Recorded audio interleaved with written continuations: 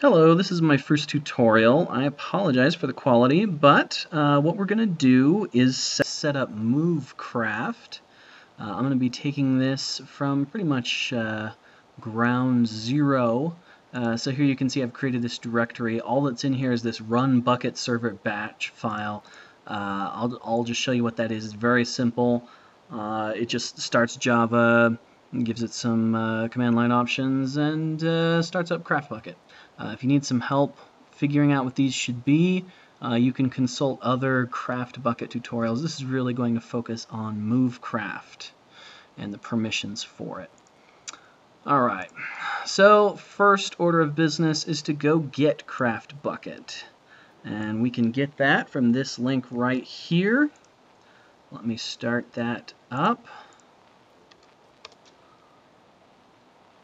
Okay, this is the current recommended build, 1.6.2, and let me get that. Yeah, I'm sure, just download it. Alright, so that has started. Let me start some other downloads while I'm at it. This is the permissions plugin that we're going to use. It's YAPP, yet another permission plugin. It seems to work well for what I need. I'm sure there are many other plugins that would work just as well. This is just what I like to use. Okay, let me make sure I'm getting the right thing here. Yeah, okay, great. Great. Have to be careful which download you click on. Don't want to be tricked there. Okay, yes, get it. All right. And finally, let me start downloading Movecraft itself.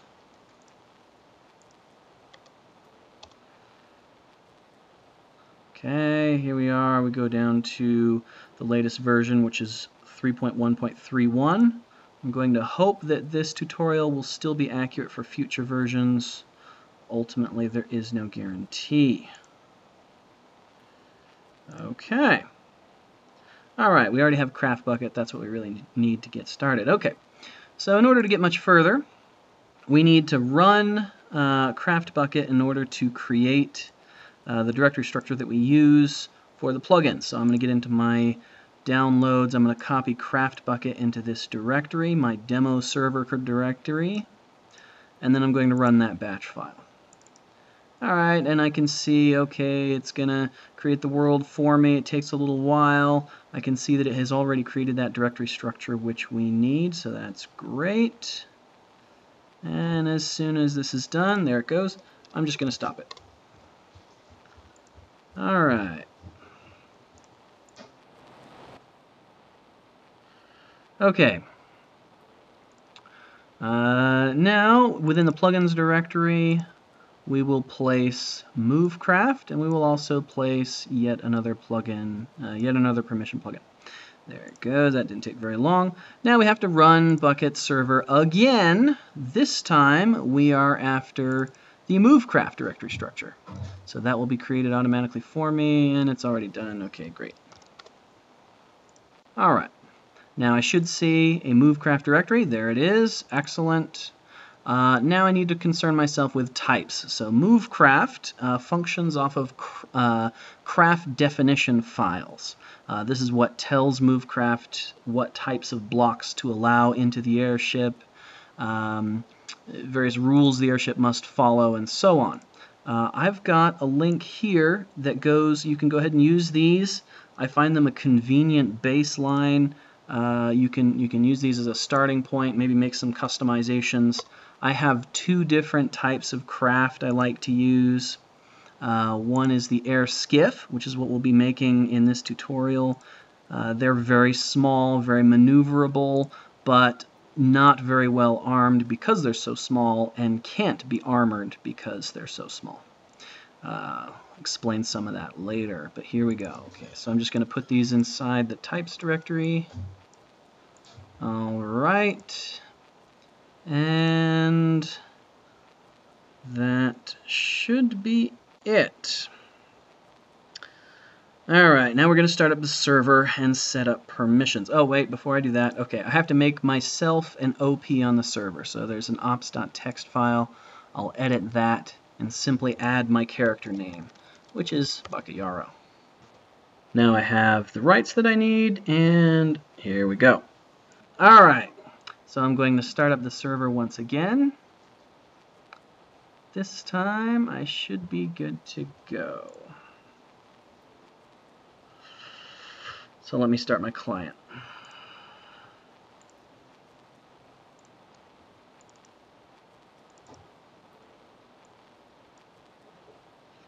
Which is right there. Hello. Okay.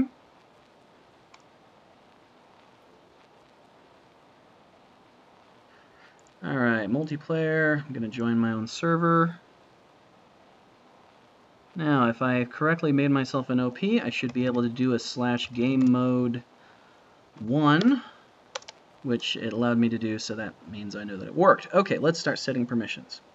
So let me move this to the side so that I can read my reference notes here. Okay, so I type /WAPP. That begins the menu here. To enter options, I just hit T to enter the text interface, and I'm going to modify a group. What's the group I'm going to modify? I'm going to modify members. This is the default group assigned to people who connect to the server, but don't otherwise have permissions listed. I'm going to hit number 1, which is add a permission node. The permission I'm going to add is movecraft.airskiff.pilot. Okay, and you have to do this for each craft type you create. Whoops. Now I do it again, add a permission. Movecraft.airskiff.move this time. Add a permission. Movecraft.airskiff.rotate. Okay. And finally, so I just gave everyone permission to the airskiff type. Now I will give everyone permission to the airship type, the larger of the two.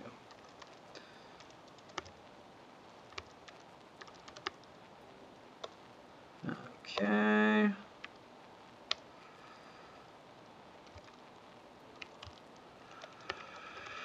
Give them the move ability.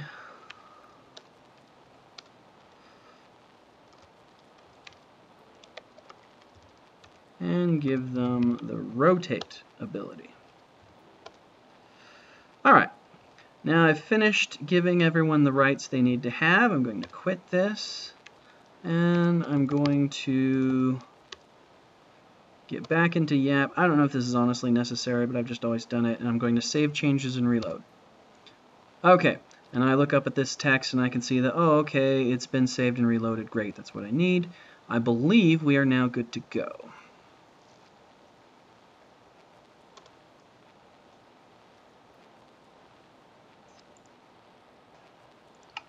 Alright, one permission that was forgotten is the build permission, so I'm going to assign that now.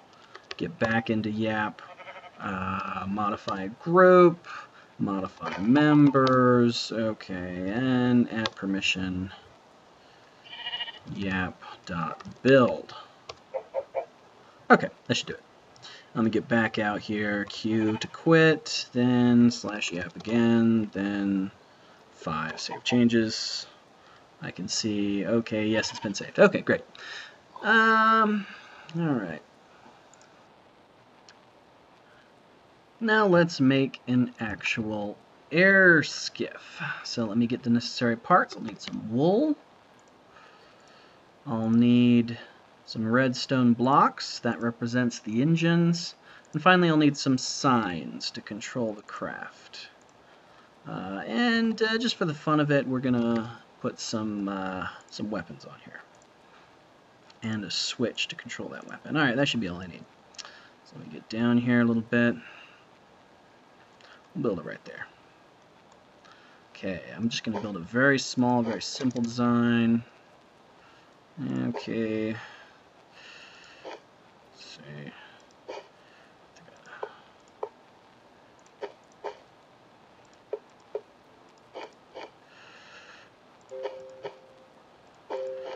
Okay. Wait, no, that was right.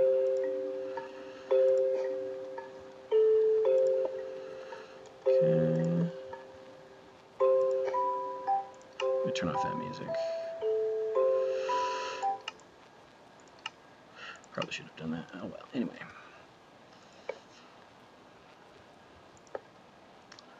Okay.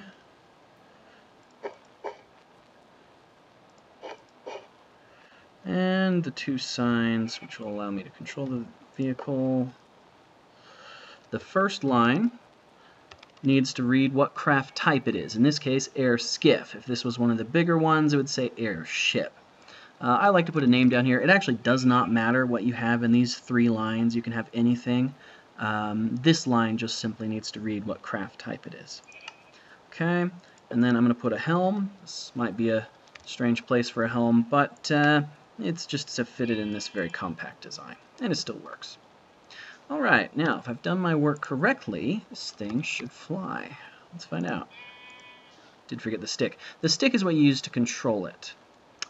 So I right-click right here where it says Airskiff Demo, and hey, look at that, I get a message which says Successfully Piloted Craft. And now, as you can see, okay, I can fly until I hit something. Now I can fly. Now, at least at the time of this tutorial, there's a minor bug where some of the redstone components can fall off. This is a very simple design to minimize that impact with just the one switch, but it will occasionally fall off. I know that's being worked on, hopefully be fixed soon, but okay, let me just show you these weapons here. Okay, we can load this with, let's just do some arrows.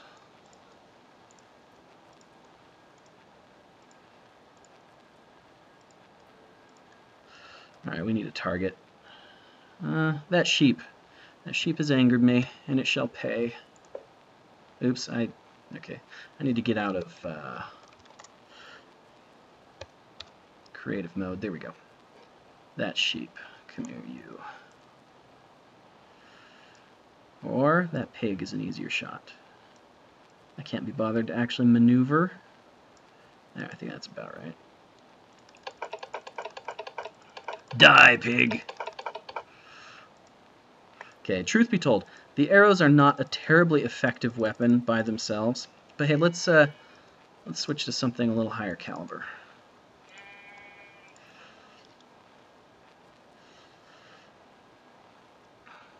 Oh, of course, I'm not in creative anymore. That's not going to work.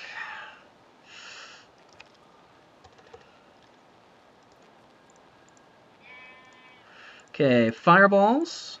You want to be careful with these because they do set things on fire miles away from what you're shooting at. So, you know, be aware of that. They are very good for fighting other airships. Whoops, I left my switch on. Don't do that. So like I say, very good at fighting other airships because, you'll note, this is mostly wool. It has to be mostly wool. And because of that, you can set it on fire with the fireballs. Oh, come on, I'm not that bad. There we go. I lit that sheep up. He's now going to burn. Yeah, and there he goes. So the fireball is a very effective weapon. Very good at setting fire to other enemy airships. Okay, and finally, perhaps the most fun, certainly the most expensive, when you can't simply cheat and get all the TNT you want, is the TNT bombs. Now, I have some airship designs with very precise and devastating cluster bombs, but for now I just want to show you how this can work. The cluster bombs, they drop in a circle. One drops in between the others, and the one in the middle blows up before the ones around the outside, thus sending them all scattering them in all directions. It's pretty impressive to watch. But anyway, this is just a very simple TNT bomb dropper. I think that pig is going to get it. Yeah, poor pig. As you can see, it kind of makes a mess of things under the ship. Kind of scatters in all directions. Not a very predictable pattern, so perhaps not the best weapon, since it is so unpredictable. But it gets the job done. And it's a very simple design. You can see one of my signs fell off. Anyway, there you have it, a flying armed airskiff. This design is very simple, good for some quick battles if you want to get some of your friends and shoot them out of the sky. It is pretty entertaining once you get your ship lit on fire trying to put it out before you die. Anyway, have some fun. That's what it's all about.